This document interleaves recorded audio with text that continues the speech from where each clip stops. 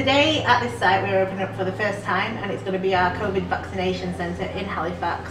We have customers coming in from all over the local community to have their COVID vaccine done, and today we're going to be giving them out. We are at the heart of every community in England, so we're very excited to be the first boots to be going live with the COVID vaccine. But the patients that have been here today have been really excited to come to their local boot store in their local communities, in a store that they know really well. Nothing could be easier. Straight in, straight to the desk, and everything done professionally and wonderful, and you're at ease as soon as you walk in. We're there for the customers, for their needs, to help care for our communities. We want to be at the forefront of this, to be administering these vaccines, to get our society back to a new normal, basically, so people can see their friends and family. I'm absolutely ecstatic. I really could cry. I'm that happy about getting it, and I advise everybody, get this feeling of security, and let's all get it done, and let's all get back to normal.